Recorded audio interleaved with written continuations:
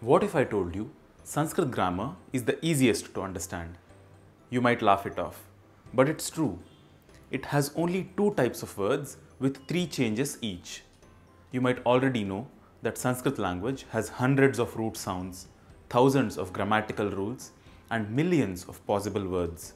On top of it, they all seem to be arranged into dreadful looking tables, the stuff of nightmares for any Sanskrit student. But what if I told you that all of this has an extremely simple and an elegant source of origin and can be understood within the next few minutes? The Sanskrit channel is an effort to explore a vast variety of topics from original Sanskrit literature. If you wish to support this effort, consider becoming a sponsor on Patreon or make a one-time contribution through these options. Your support will help us improve the quality, length, and number of topics covered in our videos. Do check out all the links in the description below. Any Sanskrit word can be seen as a combination of three parts. There is a root sound or the dhatu, which holds the essence or meaning of the word. There is a prefix called upasarga, which modifies the meaning of the root sound.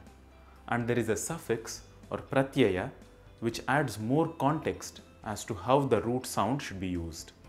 Based on what kind of suffix is used, all Sanskrit words can be divided into two groups: all name-related words and all action-related words. For example, ram is a root sound which denotes pleasure or enjoyment. We can add suffixes to this root sound ram to make it sound like ramaha, ramanaha, rama or ramyam, which are all name-related words. Or we can add different suffixes to the same root sound ram and form words like ramanti, ramatam or ramasva, which are all action-related words. Now, how do we decide what kind of a suffix to add? Simple.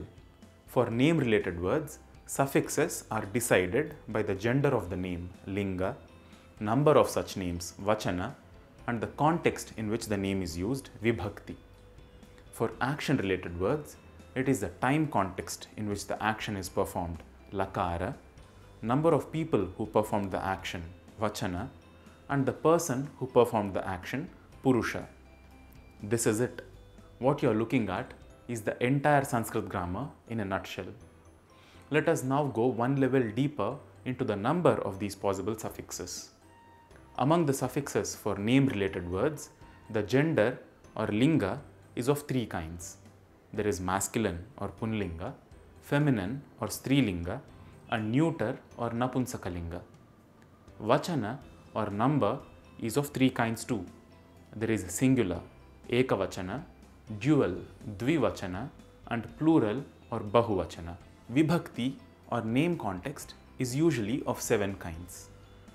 Among the suffixes for action-related words, the time context or lakara is of 10 kinds, the vachana is again of 3 kinds, and the purusha, which denotes who did the action, is of 3 kinds: first person or uttama purusha, second person or madhyama purusha, and third person or prathama purusha.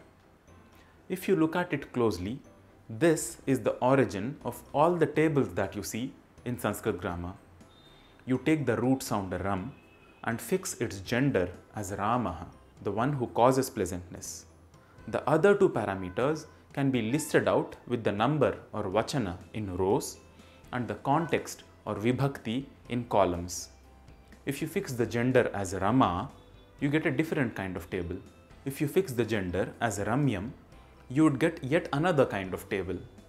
If we don't fix the gender of the root word like this, and wish to explore all possible forms of the root sound ram in a name-related context, they would form a 3-dimensional matrix with the gender or linga as the length, number or vachana as the breadth, and the context or vibhakti as the depth.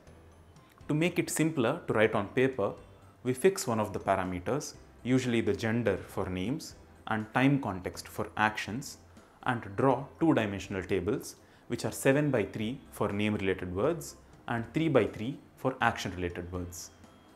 Now, if the same root sound ram is used as an action-related word, we fix the time context of the word as ramayati, to cause pleasantness. The other two parameters can be listed out with the number or vachana in rows and the person or purusha in columns.